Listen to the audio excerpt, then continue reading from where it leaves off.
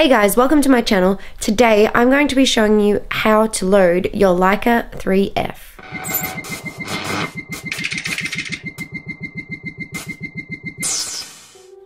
First thing you want to do is you want to cut out one of these because when you get a film roll in our modern day and age, this bit is way too short to fit into the Leica how it's meant to. So what I did, because I don't have a professional film cutter, is I got this template online. So I will put the template right here. So those are the measurements you need. So you'll want to screenshot that so you get the exact measurements you need. It doesn't have to be perfect, or but it does help having it pretty accurate.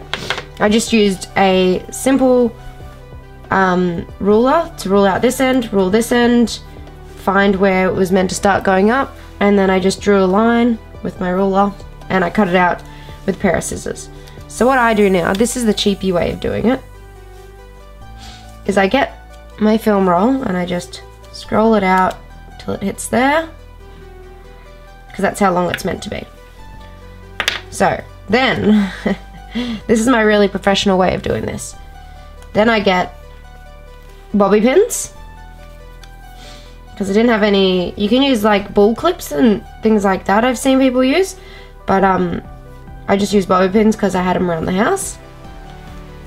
Right, then we get our pair of scissors. So you can see how I have to take off that little angle there, which is not a problem. So now I get a pair of sharp scissors, or Stanley knife is much more preferred, but look, we're doing this with household appliances that I have and not things I don't have, so this is how we're going to do it. And then I just cut.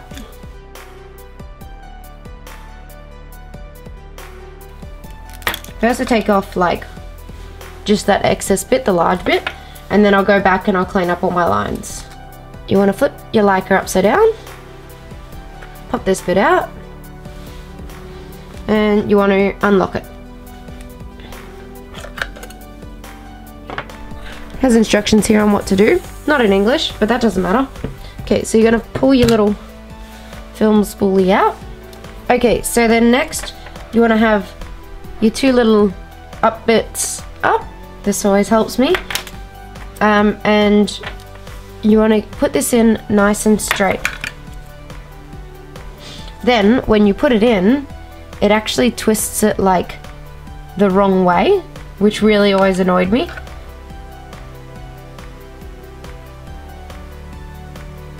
You wanna pop her in there. Perfect. Just gonna click it right in. Okay, so that's your film roll, that's your film spool. You wanna line that up with that end. The close end goes where the film roll is, so it's all flat. You wanna make sure everything's all on, and then you wanna lock it. Boop. Locked. Okay, now to set it up for your next lot of pictures, you wanna pop this in advanced mode. You wanna lift this one up, and you want to take up the slack. So now it's nice and tight, you want to pop that back down. Okay, so then to know that we're properly loaded, as you start spinning this one, this should spin the wrong way. You want to do a couple of these just because there's not going to be anything taken on them. Okay, so this was spinning the wrong direction, not towards the arrow, because towards the arrow is to wind it back up, and this spins the correct direction. Okay, now what you can do is you want to push this direction, and you want to reset it to 0. Boop. Okay, so now that's on 0.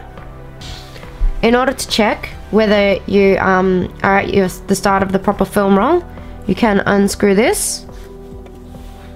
Okay, so you want to wind this button all the way. Then you want to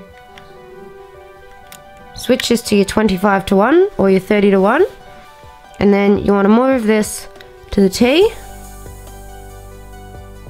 and you want to hit the button.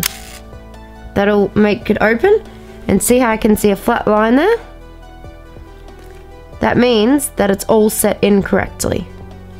Now when you open this, you shouldn't be able to see any of the sprockets. If you can, you have loaded it incorrect. So some people do this first. Some people take this off, open up the shutter, then do all the loading steps that I did before. You can put it in, you load it, and then if you can see little sprockets, which you can't in mine, which is perfect. But if you can, you just simply rearrange it. Turn the camera this way, and you just use your thumbs to push them back in. So that's how you'd alter it. Okay, so then to reset the shutter, you want to rewind this. Take this back to the setting you had it on, which I had it on 2. There you go. And then you want to lift this and put it back to what you were shooting on. So I shoot on 200 usually. And then you want to screw your front back on.